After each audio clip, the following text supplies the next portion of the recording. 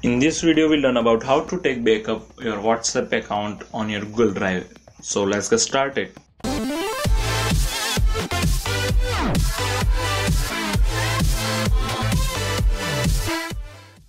Hi friends, I am Devendra Madhok from tips4beginners.net. This is my YouTube channel Tips for Beginners, where you find tips, tricks and tutorial on computer, mobile and internet.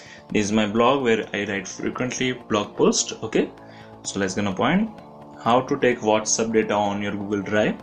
So first of all, recommended install these two applications, link given in the description, so don't worry about that.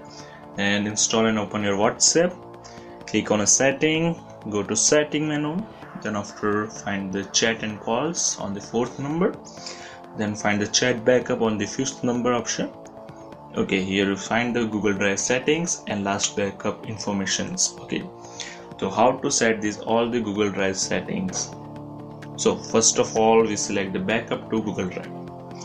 If you don't want to backup on Google Drive, click on the never. If you want to manually, click on the only when I tap.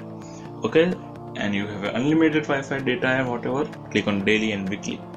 And if you have the cellular only, I am recommended use the monthly backup.